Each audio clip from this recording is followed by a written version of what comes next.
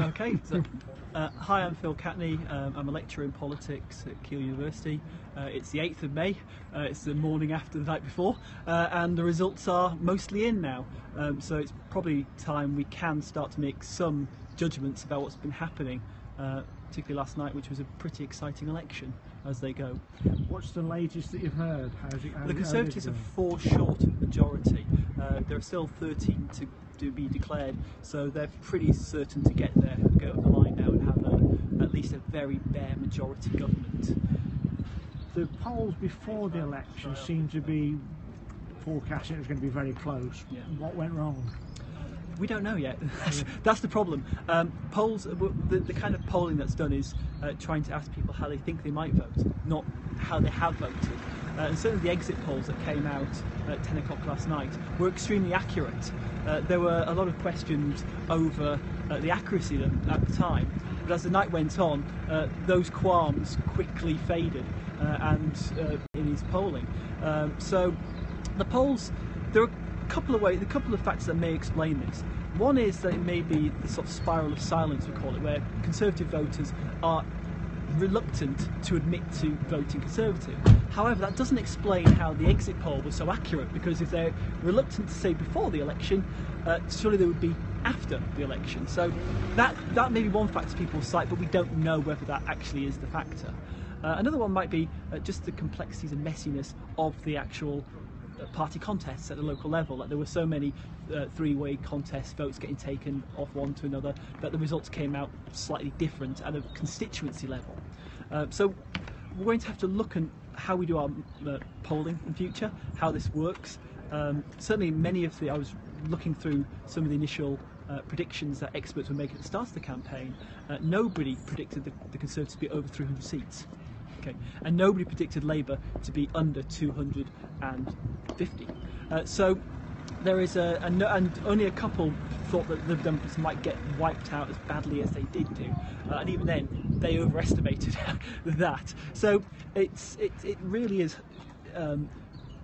Polling and election punditry is more an art than a science in some respects, and a lot of it is very hard to say with any degree of certainty, because you're dealing with human people who change their minds or don't tell you the truth. It was a big night for the SNP, which probably had a major effect on the Labour. Labour's collapsed. You saw up to 39% swings against Labour for the SNP in a couple of seats. That is shocking. Blair's landslide election in 1997, you look at 10% swings, and that was considered to be extraordinary. Last election I was commentating live, and when East Belfast went against Peter Robinson, and that was a 21% swing. We went, wow! Labour, you're just watching the swingometer literally breaking because it wasn't far enough, it didn't actually cope with this. Something seismic happened north of the border. Labour has had a lot of problems. They've had 5 leaders in 7 years. It's not been a well-run party north of the border for a while. But also, it's the way in which they manage the politics with London. The Welsh Labour Party managed to insulate itself a little bit more from the same problem the Scottish had, because the Welsh Labour Party managed to define itself. It has done since the beginning of the start of devolution as separate from the London Labour Party, whereas the Scottish one didn't. And certainly the resignation of the Scottish Labour leader earlier. So one of the key issues that the election results are going to throw up is the extent to which we need to start looking at our constitutional system and the way in which we govern elections and the state itself is run. So at the election level, clearly the disproportionality that's emerged yet again from the first past the post system has already created demands from UKIP to start looking at Douglas, Carswell and Clacton, that we need to start looking at how we deal with this, because 3.5 million people, the latest tally suggests, voted UKIP and got 1 representative in the House of Commons. This, similarly, the Green Party had 1.5 million people nationally voting for them with 1 representative elected. People feel disenfranchised if this continues, but Conservatives may well feel that they have, as has typically happened in the 20th century, whenever we've debated changing the electoral system, the party in power generally doesn't want to change it because they got into power through that system and don't want to potentially lose that base of power for the future. The second issue is the actual nature of the state itself.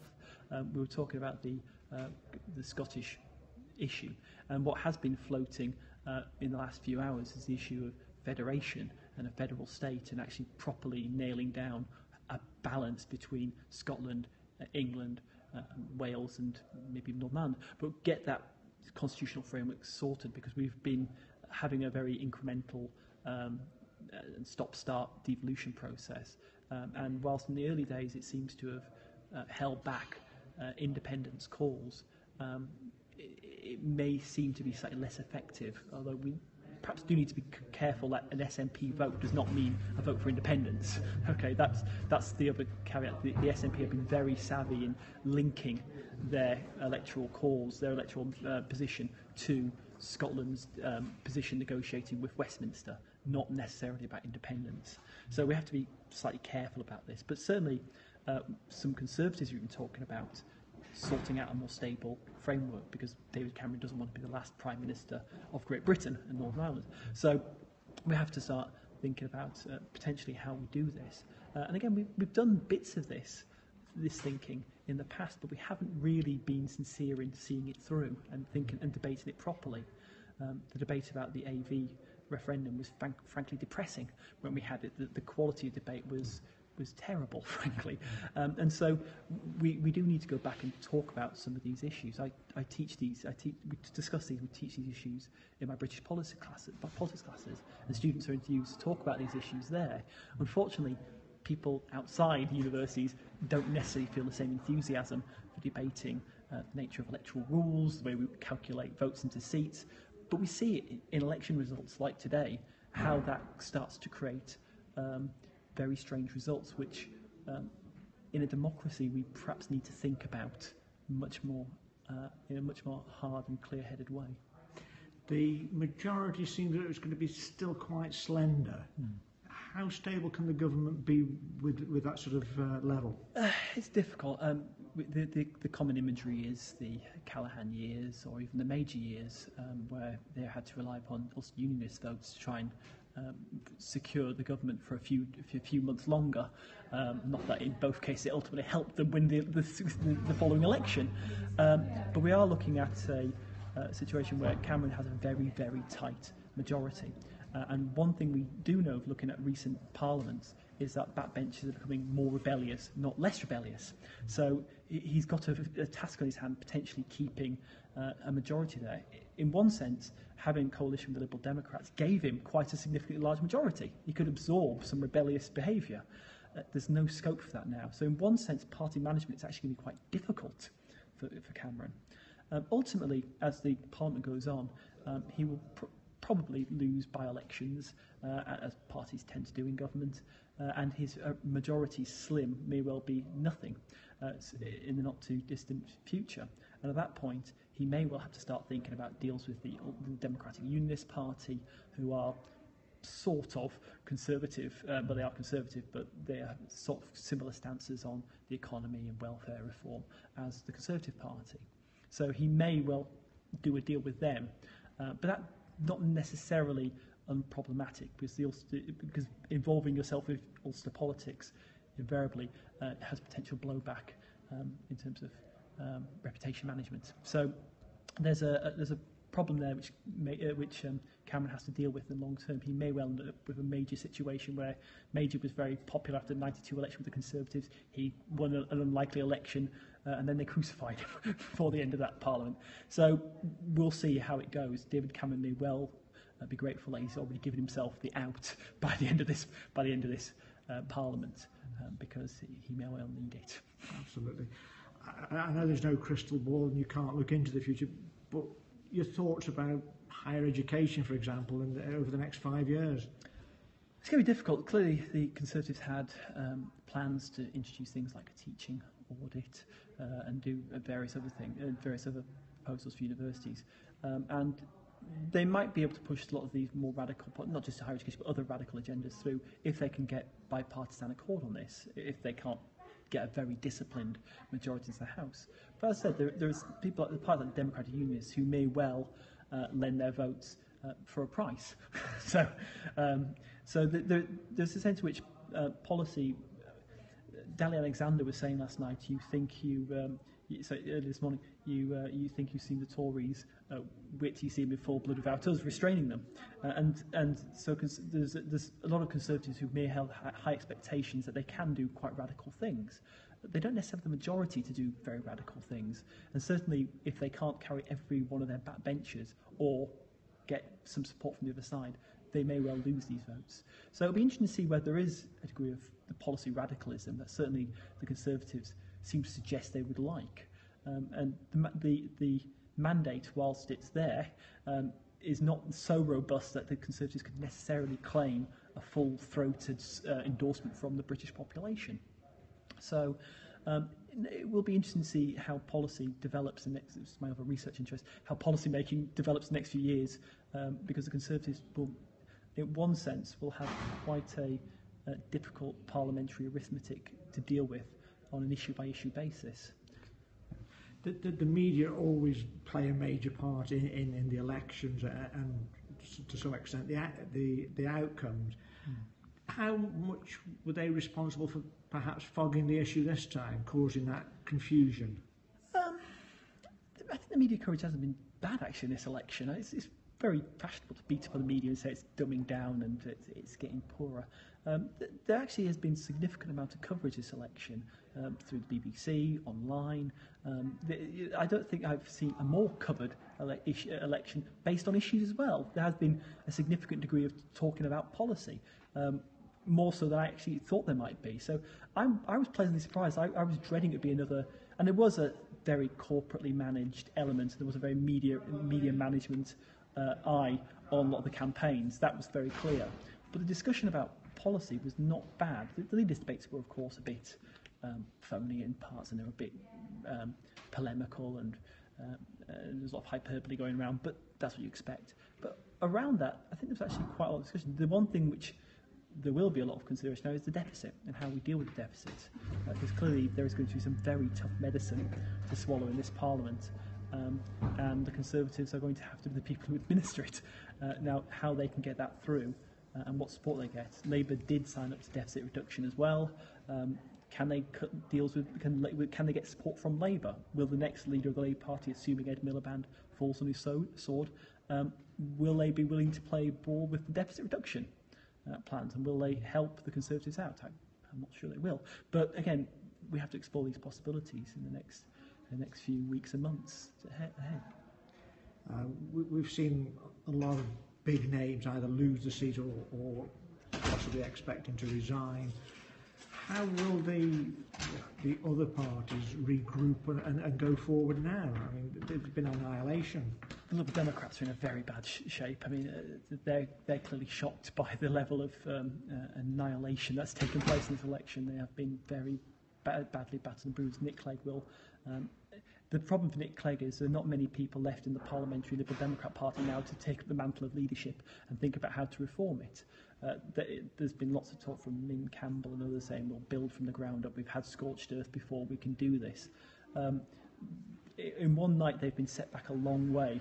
Okay, general election of work at the grassroots level to build this base support seems to have evaporated overnight, or at least it's been happening since the coalition started. So this is a big issue for them. Labour as well has a problem. How do they position themselves in this new complex dynamic of British politics, and how you position yourself with nationalists being able, at least in Scotland, Wales, Plaid Cymru were actually quite poor in their performance. How do you position yourself on issues? How do you deal with a Liberal Democrat Party which may well move further back to the left on their issues if the new leader takes over, because the Liberal Democrats have been moving around the political spectrum a bit, depending on the leader.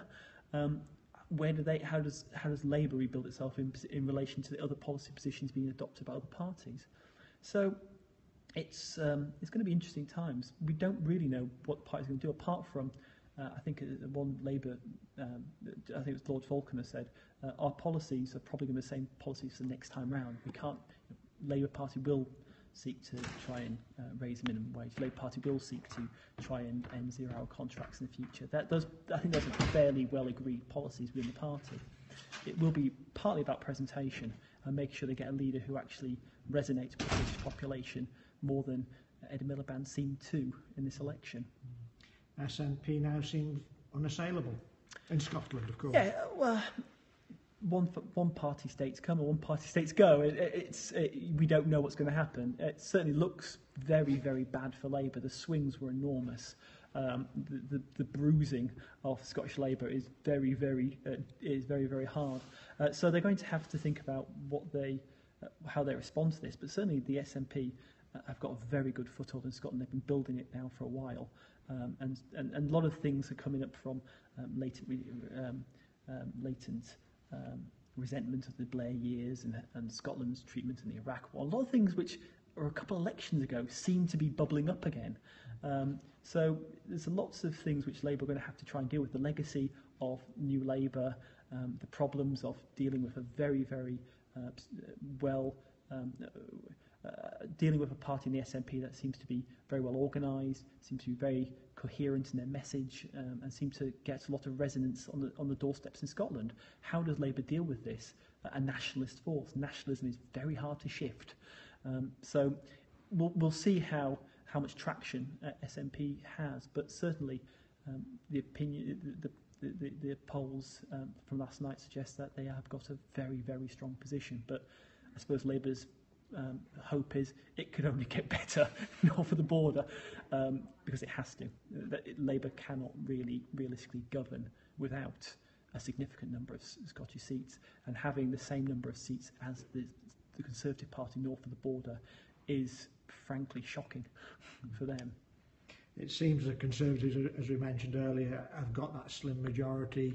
How do you see the next 5 years? Interesting. Politics is going to be very much crisis management, week by week. Harold Wilson famously said a week's a long time in politics. We're going to find that out yet again. The cruise control approach to politics is going to end, I think, and it's very dangerous to predict this. It may go fabulously smoothly, but I think it's going to be one of those situations where a government wins the election, but is going to suffer for winning it for the next few years in trying to manage it. And the Conservatives are going to have make sure their party whips are very, very effective.